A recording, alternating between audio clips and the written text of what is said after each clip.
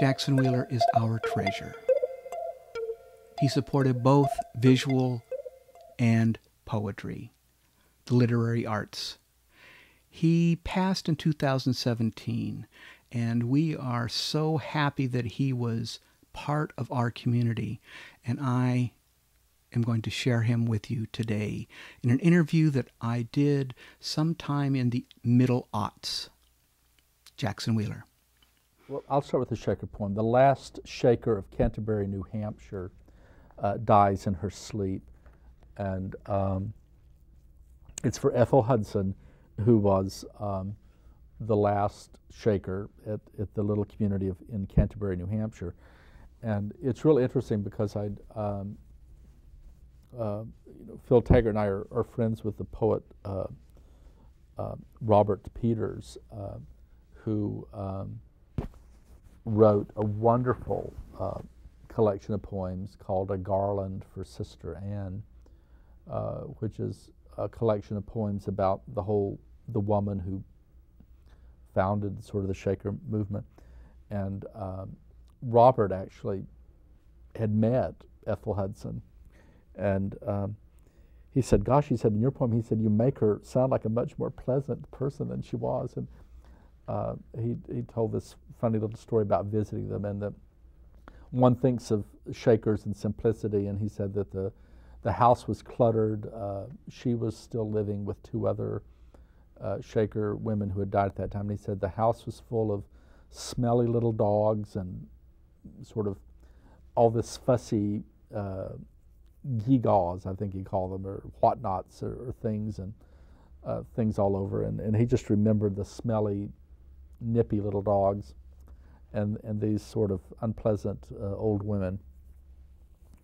But when I read the obit in the paper, which kind of inspired the poem, I had this was a woman I didn't know, so I had no reason, and this was before Robert telling me that anecdote, that I had no reason to think any differently about her, and I was very much attracted by the idea that she was the last. And I think Americans, more than any other group of people in the world, are more interested in lists and things that are first and last and whatever that obsession is. And so what I did was that I took a quote from Chaucer's Canterbury Tales, and it's from the prologue, "The holy blissful martyr for to seek." And so I tried to imagine what it was like. And a lot of people don't realize that the Shakers were a celibate group of individuals, that when people professed the Shaker faith, they then became celibate. And one of the ways that the Shakers continued to bring converts in was that they, at a time in history when it was a rarity, they actually were responsible for creating probably one of the most humane orphanage type systems, and it was that they would adopt children out of orphanages and raise them, and then as these children reached the age of accountability and they're around puberty, those children could choose to be Quaker or Shaker or not. Not Quaker, Shaker. They could choose to be Shakers or not. And Ethel Hudson herself, I knew, had been adopted, and she was one of these children that was taken in and raised by these people, and then professed that religious belief. And I imagine her talking. So this is all fiction, but it's me imagining Ethel Hudson talking about some of that. The last Shaker of Canterbury, New Hampshire, dies in her sleep. At 96, I still dream like a schoolgirl. Short autumnal afternoons full of arithmetic and the smoke of leaves and corn stubble burned into ash, to be turned into the soil before the ground freezes. Sister Anne peeling apples behind the stove, long fragrant curls of Jonathan and wine sap. Sister Margaret wore a starched cap of muslin, transparent as the skin a snake left on the garden wall. She was mistress of the laundry, severe at times, but allowed us orphans to play at tag among the sheets on the clothesline. How they fluttered and billowed like the sails of ships or great white birds held captive. Was I a captive here? Surely I was love's captive, not wanting anything which could not be shared by all. What is the point of a good pie if no one eats it? We were all God's captives, and He required of us a song. With the song, joyful work with our hands, and at the end of the day, rest. At the end of all my days, rest. Was influenced by my upbringing, is entitled How Good Fortune Surprises Us. And this was a poem. I was already a young man. I was attending the University of North Carolina at Chapel Hill. And I really was not fraternity material for lots of reasons. And I wasn't alone. There were a lot of young people at the university who were not fraternity or sorority material. And most of us ended up gathering at the YMYWCA there on campus, which was a very active social organization. At that time, at the university, there had been a very bitter and long drawn-out strike by the food service workers on the campus at the university, and at that time, and the Y, it turned out the director of the Y at that time was a woman named Anne Queen, and by coincidence, it turned out that Anne was from the mountains as well. She's from Jackson County, and it turned out that Anne and I were distant cousins by marriage. Her one of my great uncles, Sidney Queen, was a relative of hers, and so it turned out that we had a distant sort of relationship, and Anne was the mediator for the strike. She had come forward, and she was trained as a chaplain. She had attended the Harvard Divinity School, Harvard. Remarkable woman who had never really lost her sense of who she was, and having been born and raised in Appalachia, and we became fast friends. It was because of that friendship that she actually talked me in to taking a borrowed truck and driving from Chapel Hill to Bybee, Kentucky, which is this small town, really a wide place in the road on the western slope of the Appalachian Mountains. And I undertook this journey with another friend, not realizing, because I'd never driven that far, realizing how far away Bybee, Kentucky really was. And because I had just glanced at this map and thought, oh, it's just a little above Knoxville, Tennessee. Well, it was almost 300 miles north of Knoxville, Tennessee. And so the drive took a lot longer than I remembered. I think I'm exaggerating. I know that somewhere in the middle of the night, I remembered seeing a sign north of Knoxville that said Richmond, Kentucky, which was the nearest big town to Bybee. I think it was 182 miles. But then there was something else I saw that night, and this is what this poem is about. How good fortune surprises us. I was hauling freight out of the Carolinas up to the Cumberland Plateau when in Tennessee I saw from the freeway at 2 a.m. a house ablaze. Water from the fire hoses arced into luminescent rainbows. The only sound, the dull roar of my truck passing. I found myself strangely happy. It was misfortune on that cold night, falling on someone's house, but not mine. Not mine. You know, as a gay man, with the tragedy of the AIDS epidemic, you know, one of my brothers was also gay, who died during that epidemic in '95, and it so turned out that the man who had published my first book became a dear friend, David Oliveira, who lost many friends in that epidemic, which is ongoing, and another publisher, Glenna Lushai, who had a daughter who died of that disease process. And the three of us brought together some of those poems, which were our response to that loss to that disease process, which at the time still had a lot of shame around it.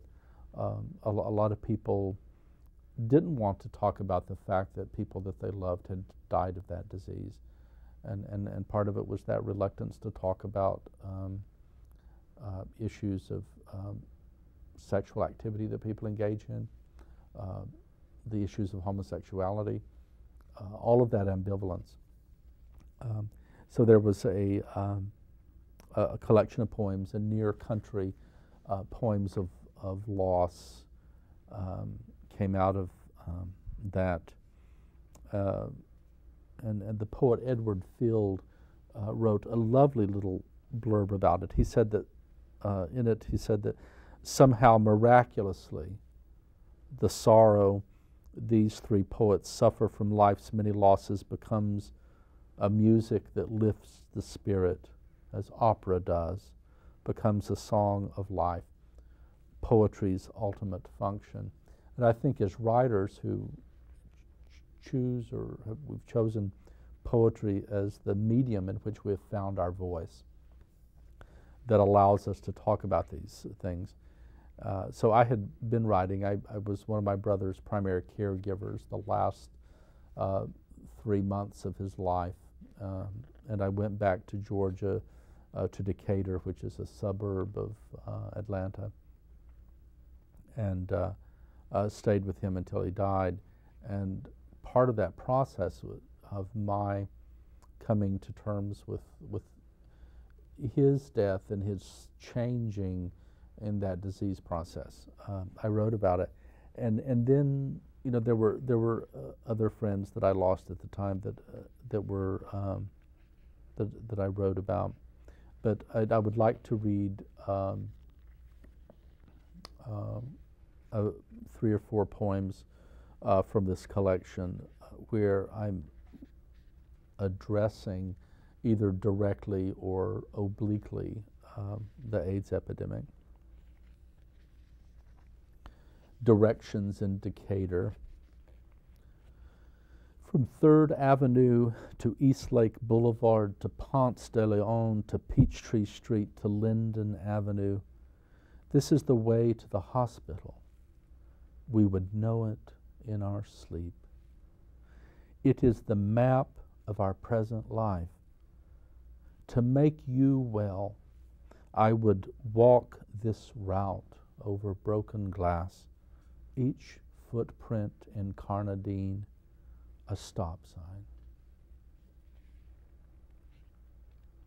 One thing about Atlanta and the area around it is that after the Reconstruction period of the American Civil War, there rose up these groups of individuals, the Daughters of Confederacy and organizations of Confederate veterans, and many of them were responsible for putting up these historical monuments that were depicting various historical events around the siege of Atlanta, the battle, and whatever one's feelings are about these people's political beliefs or leanings or what have you.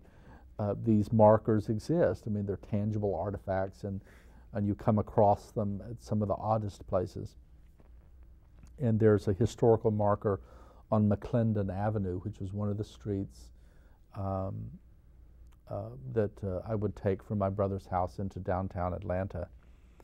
And the markers themselves sometimes have these titles, which sometimes inadvertently have their own poetry or their own humor to them. And there was this one marker, and the title of the marker is Sweeney's Encampment. Sweeney's Encampment is the title of the poem as well. Historical marker, McClendon Avenue, Atlanta, Georgia.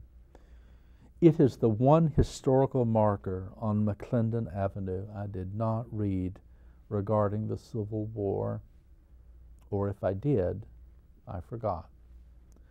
It is on the edge of a park in the neighborhood known as Lake Claire, near Little Five Points, on the way to downtown, on the way to where you worked.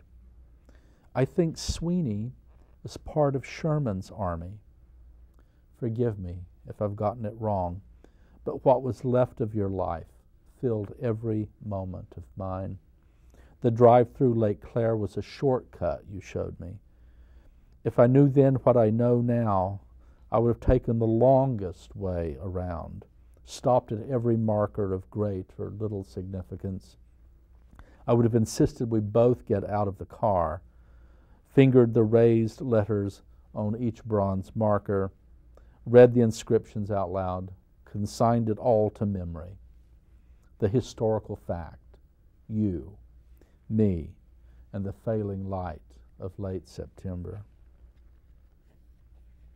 At the Emory Eye Clinic, my brother had the great good fortune of having, he worked for the Trust Company Bank of Georgia. He had become a vice president, and it was then taken over by SunTrust and the big banking gobbling up that happened in the 90s. But because of his position, he had wonderful health care, which a lot of people didn't have. And he had access to a lot of trials of experimental medications and treatments there at Emory University. And one of the things at the Emory Eye Clinic, and my brother was part of a cohort of people who received an implant actually into the eye itself. Because in the early days of the epidemic, a lot of people were becoming blind from CMV, which is a CMV infection of the eye, and CMV is cytomegalovirus. And this little implant was actually almost like a time-released pump that released medication into the eye, which prevented my brother from getting this particular infection. And of this group of men in the cohort, he had absolutely the best results of anyone. And as a result, his corneas were donated. And shortly after his death, this ocular implant was approved by the FDA. And part of it was because of his work as a volunteer and as a member of that cohort. And this was a trip to the Emory Eye Clinic, at the Emory Eye Clinic. In the lobby, plush with gray and purple chairs, we sit among old people, children with one eye bandaged, and the young men with AIDS, blind or nearly so, with CMV. Your implant has worked well, a beacon of sorts for the stunned and immobilized. Ironic, you see well, although your damaged brain is already leaking away all the words you have for the world.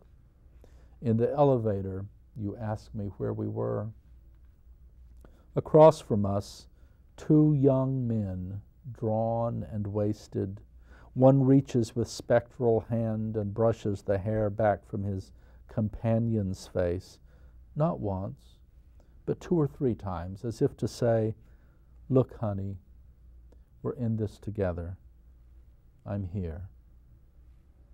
Instinctively, I take your hand. This one is entitled Joseph at Huntington Gardens. And my brother, in the early stages of his illness, did make a trip to California, and I took him to Huntington Gardens, and we walked around. And he liked it very much and would have liked to have returned. It is near winter in Decatur.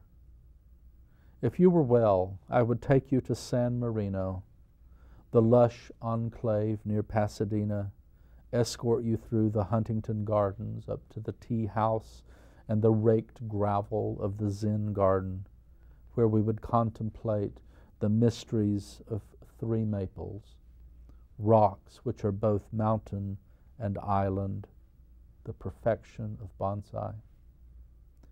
Tell me, is it true that death distills this world into one place that is everywhere and here in the same breath?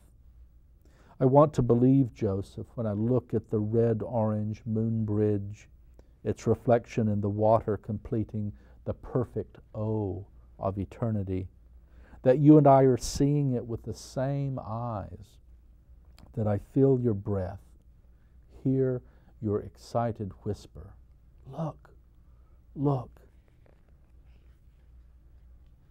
How fever transforms us. It was the last night of your life. You had abandoned language. Your body was full of fever. Like a night in August, like a bonfire, consuming the very air in the room of your unmaking. In your presence, in the absence of air, what do I breathe, brother, other than silence? What do I breathe?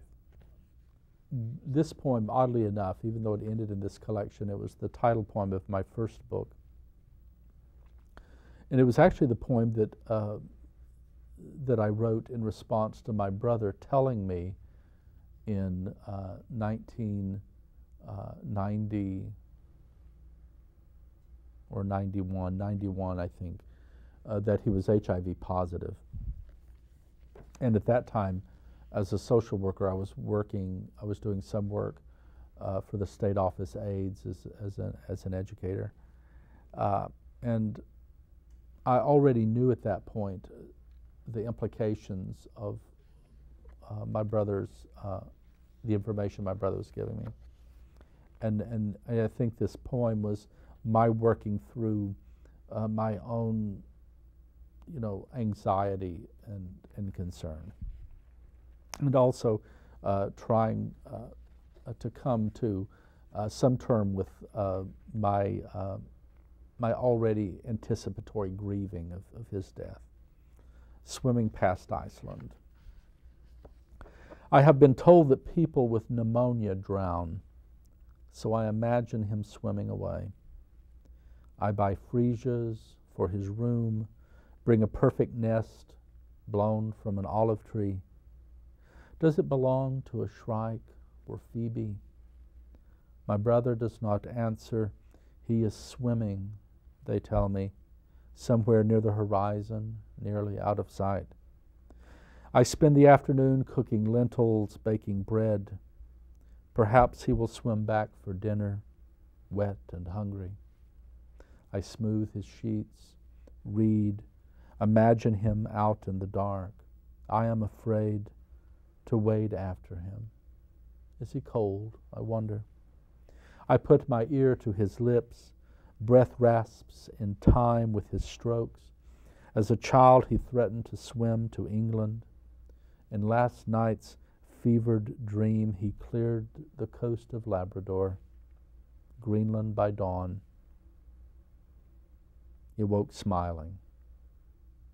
Ice, he says. I put ice to his lips. He is hot and cold like Iceland in the children's book about volcanoes. He paces himself almost there. Home, he says, off the coast of Iceland. He is exhausted. Even in my dream, waist deep in the icy cold, he has made Iceland, passed it, too exhausted for England, too tired to return. He is drowning out there, spent swimmer, off some distant coast, after all the stragglers and generations caught sleeping in hospitals next to the bed of someone with pneumonia, drowning, dying, dreaming. Someone who swims from one fevered place to another, but never home. This is a poem entitled Emmaus, which is the name of a town in the New Testament in the book of Luke. And it is a story of one of the post-resurrection stories. And I took that town, that story, and rewrote it to express a certain feeling of loss about my brother's death, although in truth, when the poem started, it wasn't about my brother, who had died a few years before, but then he sort of appeared in the poem, and I decided to leave it be. He overtook me on the road to Emmaus, and we walked together, discussing what better path I might have taken, given the lay of the land, whether or not the pass was closed. He so favored my dead brother, I asked him to supper. And he said yes. The light, it seemed, followed us home, where he sat beside me at the table. I turned and reached for a plate of figs, turned back to his empty chair. What did I expect in that chill autumnal air? El Dia de los Muertos. If the dead know anything at all that we do not, it is a long forgetting. And if by custom they gather on the turn of the year at the edge of life, who notices their silent waving, all their gestures of hello and goodbye?